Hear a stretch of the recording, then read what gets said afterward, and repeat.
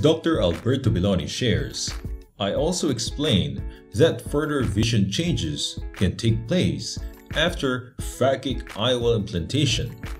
Cataracts can develop, and this will probably necessitate explantation of the phakic IOL, removal of the cataract, and implantation of a pseudophakic IOL.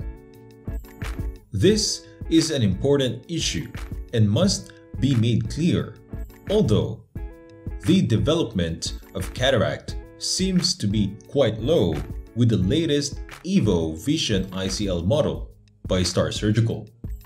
I also note that refractive surprise can occur, and this may necessitate exchange of the phakic IOL for a different lens power.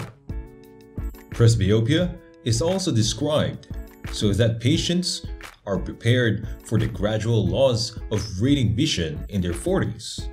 The last point I try to emphasize during informed consent is that patients may perceive some glare and halos, especially in the early post-operative period.